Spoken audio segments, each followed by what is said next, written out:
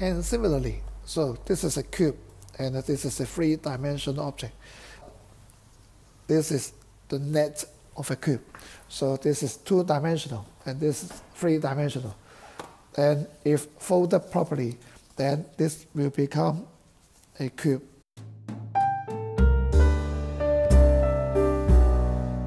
So this is a very typical example of the net of a cube.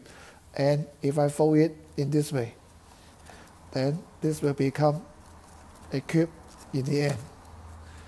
So in the folding process, if this is the net of a cube and I fold it into a three-dimensional cube, so can you tell me that which will be the opposite faces of each other? Let's say this is face number 1 and face number 3. If I fold it like this, then face 1 and face 3 will be opposite to each other. And again, 5 and 6 will be opposite to each other. And finally, face number 2 and number 4 will be opposite to each other.